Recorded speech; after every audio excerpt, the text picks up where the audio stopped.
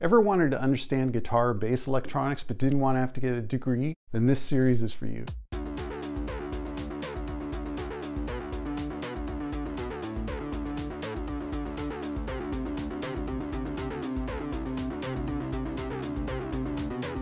Hi, this is Ted Burmis, and this is episode 6 of Guitar and Bass Electronics Simplified. In this episode, we're going to talk about tone controls. In particular, we're talking about passive tone controls, ones that don't have a power source like a battery. From our previous videos talking about magnetic pickups, we know that wire is used extensively to make them. The wire used for a typical pickup is extremely thin and has a small resistance per inch. Due to a large number of winds of the wire around the magnets in the pickups, 10,000 winds is not unheard of. This can add up to a rather large resistance. Though it can vary due to many factors, 10K ohms or 10,000 ohms is a good value for us to use. If you're not familiar with ohms and measuring it, I suggest going back through the playlist for our video on volume controls. To understand tone controls, we need to introduce some new concepts. First, let's discuss frequency response plots. A frequency response plot has two axes. The left here is magnitude or amplitude, and the bottom is frequency. There are various ways to measure amplitude, but you'll usually hear the term dB or decibels. It's simply a measurement unit like inches or miles. For frequency units, you will hear the term hertz, abbreviated as Hz, or cycles per second. Let's show what this plot looks like for two different pure sine waves. The first may be familiar to a lot of you. It is 440 hertz, also known as A440. It's used on tuning forks the world over and used for tuning guitars, basses, various orchestra instruments. Here's what it looks like on our plot and what it sounds like. Let's contrast that with 1 kilohertz. Notice that it goes more to the right on the plot and what it sounds like. The second item we need to discuss are capacitors. A capacitor, also known as a cap, is an electronic component and can be thought of in simplistic terms as a frequency-dependent resistor. The impedance of a capacitor is called reactance and is analogous to resistance in a resistor. In fact, reactance is measured in ohms just like resistance is for a resistor. Reactance is defined by the equation 1 over 2 pi times F times C, where pi is 3.14 approximately, and F is the frequency in hertz.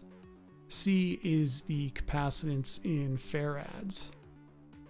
Plugging into this equation with the typical cap value of 0.047 microfarads, we see that the reactance of the cap at 1 hertz is 3.4 mega ohms, which is rather large, and at 10 kilohertz, about 340 ohms, which is rather small. Thus, at low frequencies, the capacitor has a high reactance, and at high frequencies, a low reactance. Let's use frequency response plots and capacitors to discuss another important concept, the low-pass filter. Let's look at this circuit consisting of a pickup and cap to see the frequency response plot. We'll replace the pickup with an ideal voltage source in series with a 10K ohm resistor. Let's add a switch that can add or subtract the capacitor to the circuit. Intuitively, if the switch is open, the capacitor has no effect and the output from the pickup is essentially unchanged. The plot shows the result. Note that 0 dB can be interpreted as the output is the same as the input voltage. Now let's close the switch, which creates a low-pass filter. The signal at this node out can be found by treating the circuit like a voltage divider from the volume control video. Here's a frequency response plot of the output. At low frequencies, the cap has little effect on the output because its reactance is high at low frequencies. Thus, most of the signal from the voltage source is available at the output here. At higher frequencies, the cap essentially becomes a short. Using the same voltage divider analogy, we know that combined with the 10K ohm resistor, this is going to give a lower and lower output as shown here. The area around the inflection point here is known as the corner frequency. It's actually -3 dB down by definition and is controlled by the resistance of the pickup and the reactance of the capacitance. The equation for the corner frequency in this circuit is defined as 1/2 pi times R times C. If you were to plug in the numbers for our components into this equation, you would find that we have 340 Hertz as our corner frequency. To give the musician more control of the tone circuit than a switch can provide, we need a variable component. We'll use the pot just like in our volume control video.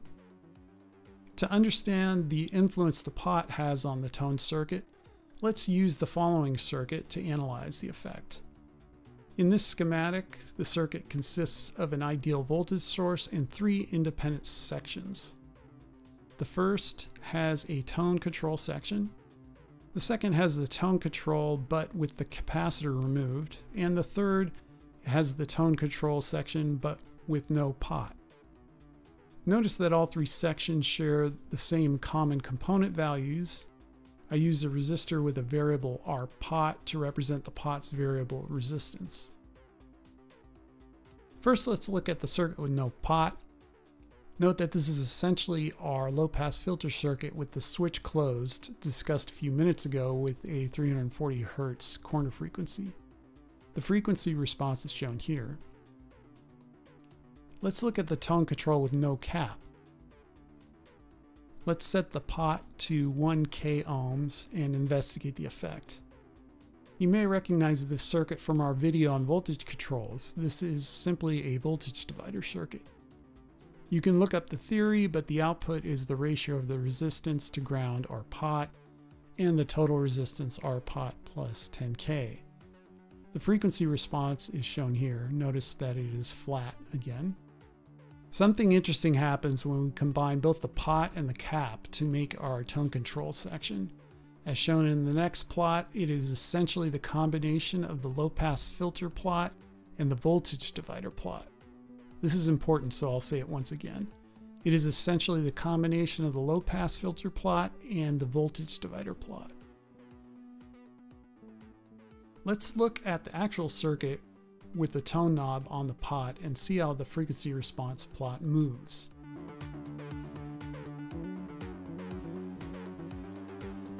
In summary, the passive tone control circuit allows the musician to dial in how much of the pickup's high frequency output is attenuated. The circuit is highly dependent on the output resistance of the pickup, the value of the tone cap, and the setting of the tone pot. And that is how a tone circuit works on 90% of passive tone controls.